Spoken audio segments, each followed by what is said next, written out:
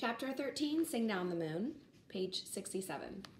On the first day of Kanadada, 21 relatives and many friends came to our hogan, also Bitterwater, the medicine man, and his singers. My mother dressed me in my best tunic and gave me all her turquoise and silver jewelry to wear. She combed my hair so that it felt loose around my shoulders and tied it in the middle with a string of sacred buckskin. Everyone told me how handsome I looked. My aunt, who was very old and never had been married, said that I was too pretty for any man she had ever seen. I walked back and forth in front of the hogan so all my relatives and friends could look at me. I walked there for only a short time because my mother brought 4 sacks of corn from the storehouse and led me to the big grinding stone. The womanhood ceremony lasts 4 days, she said, so we need lots of flour to eat. You are not good at the grinding stone, but now you must put your mind to it and make 4 full sacks of fine meal. In my best clothes and my borrowed jewelry, I knelt and began to grind the corn. I worked for only a short time. My cousin came to me and said, "Wood is scarce." I laid my grinding tool aside and went to the bottom of the orchard and chopped an armload of wood and stacked it in front of the fire. Then I began grinding corn again. After a while, one of the neighbors handed me an empty jar. "Your mother tells me," she said, that goat's milk is needed." I jumped up and ran down to the river and found a goat and milked it and brought the jar back. Again, I began to grind the corn. Then my uncle came. "Your aunt wishes a blanket," he said. It went on in such a fashion all that day. Everyone wanted something. Everyone gave me orders. I was flying here and there, and between times I knelt at the grinding stone. This was to make me industrious and obedient, my mother said. During these 4 days, early each morning, I had to run east, south, west, and north, as though I was running a race. This was to make me a good runner. Furthermore, I could not eat sweet things, nor anything with salt in it, nor drink too much water, nor was I allowed to scratch myself, and I was told to sleep as little as possible. These things were to make me comely. The 4th morning, men relatives dug a large hole in front of the hogan and kept a fire burning there all day.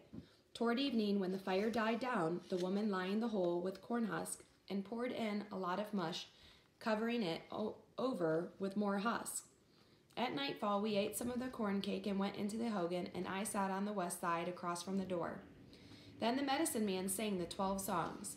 The other singers chanted lucky songs about sheep and jewelry and soft goods. They chanted all night.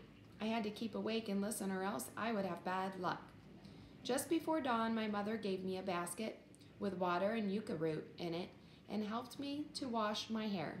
Then as the sun came up, I ran out from the hogan toward the east, past the orchard and the cornfield. All the boys ran after me, even Tallboy, who still had not gained his strength. We raced to the river and back again, but it was not a real race to see who could run the fastest, for if any of the boys had beat me by so much as a step, then they would become old and toothless long before I did. I like that. I had hoped that Tallboy would not try to run at all, but he was the first to start after me. I ran much slower than I could, hoping that it would help him. This he did not like. He shouted at me to go faster. "You run like an old woman," he cried. I went a little faster and came to the river and floundered around, pretending to slip on the grass bank. "My grandmother runs faster than you," he said. His words made me angry, and I began to run as fast as I could and left him far behind. Pale and out of breath, he came in last. The rest of the morning, he went around scowling. I tried to make him smile, but he would not forgive me for running fast, even though he had taunted me. "You do not need to feel sorry about my arm," he said. "It is getting stronger every day."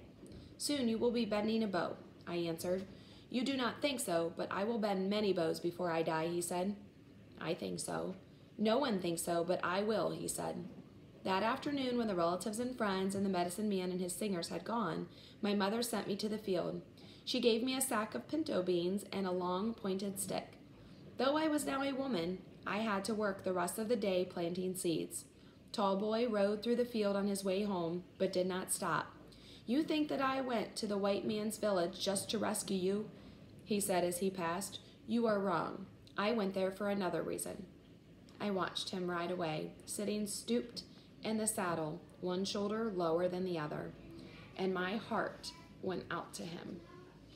So that was the end of page 71, chapter 13. So in your learning journal, you have pages 20, which is vocabulary, and page 21, which is where you need to place 3 facts from the reading selection that show how Bright Morning feels about Tallboy. You could take a picture and use the editing tools to show the text evidence and put them in your slide there.